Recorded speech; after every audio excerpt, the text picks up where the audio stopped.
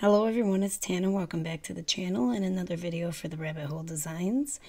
Today we're going to use the Caffeinated Rhino and the Caffeinated Giraffe together. And we're going to make three kind of quick slimline cards. And I already have these two pre-colored, and it didn't matter because once I decided what I was going to do, they didn't match. So I paper pieced them. Okay, so for this first one, we're going to take the little bird that belongs with the Caffeinated Rhino set. And I'm just going to stamp those all over my panel with VersaFine Nocturne Clair ink. VersaFine Clair Nocturne ink, I should say. And heat emboss them with clear embossing powder. And now I'm taking some Distress crayons, which I have not used in a long time. I'm just going down this piece of Bristol in rainbow order. And I have the names for you up above. And then I'm just going to go over that with a watercolor brush and some water and blend them all together. Not like blend them all together, but blend them into each other. And I'm going to cut out, there's a sentiment that goes with the stamp set that says hashtag chubby unicorn. But I wanted the letters to be bigger and rainbow colored, so I used the MFT little letters set, and the hashtag came from the little numbers set. And I cut them all out of this rainbow panel. And I made sure it was nice and dry first, so, you know, you don't want to cut anything out when it's wet because your paper will just rip apart. A little stuffy here, so excuse me if I sound a little weird. And there's my letters right there. And I cut them with the colors going vertical. So the red goes into the orange goes into the yellow, into the next letter, and so on and so forth. So this is when I discovered that his pants looked too Christmassy and he wasn't going to match with my rainbow. So I just took some plaid paper I had left over from a paper pad and I made him some new boxers and coffee mug.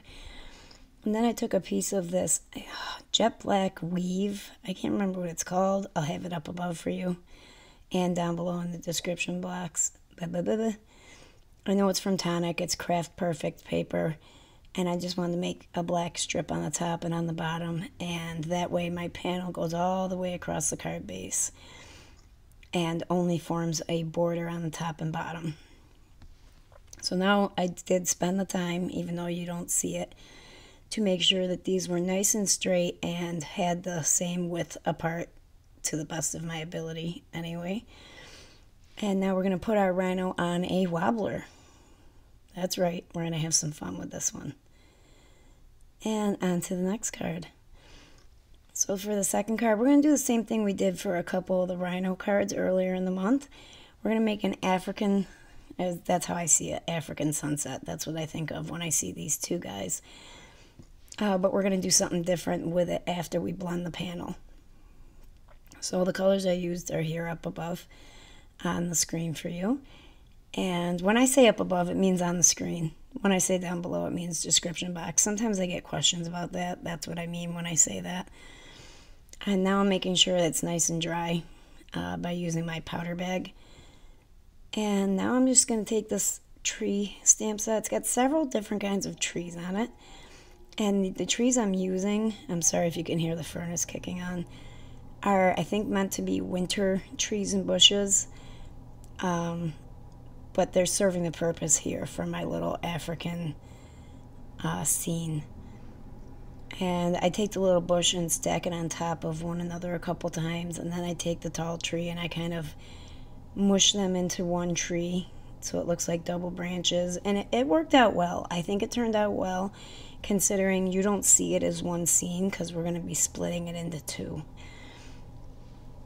And this is what I mean by that. We're going to take these Stamp Market Skinny Upper Alpha dies, and we're going to cut out Giraffinated out of that panel.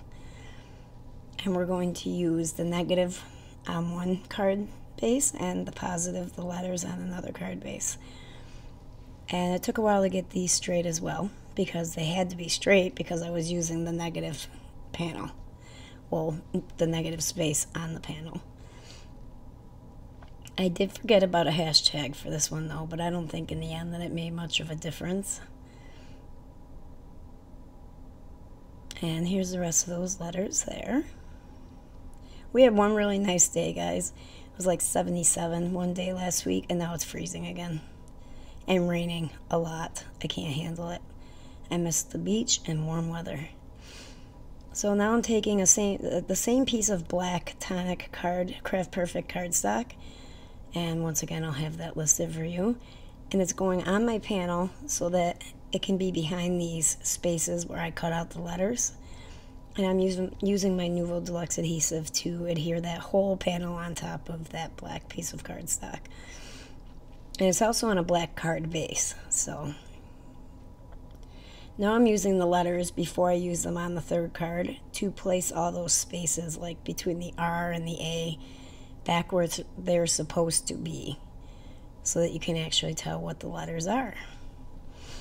And now this guy has a red and yellow robe instead of the colors that I used previously, and then I stamped out another one of him, and I turned him into a silhouette, but the only thing that's not going to be a silhouette is his coffee mug. So you can see what I'm doing here. I'm just using the panel to line up where the coffee mug should be, placing my tweezers over that spot, and then moving the first guy and just going straight down with my mug and gluing it into place. And it worked fairly well. It looks like it's where it's supposed to be.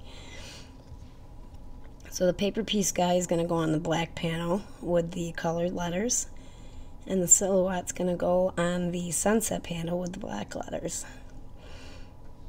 And I thought these two, I really do like these two. I love the way they turned out. I love the silhouette. And this guy doesn't get any embellishment, but these two have red and gold confetti sequins. And that is the end of our video. Don't forget to sign up for the Rabbit Hole Designs email for lots of inspiration and heads up on sales and everything to do with new releases. Don't forget to hit like, subscribe, and we'll see you in the next video, guys. Bye-bye for now.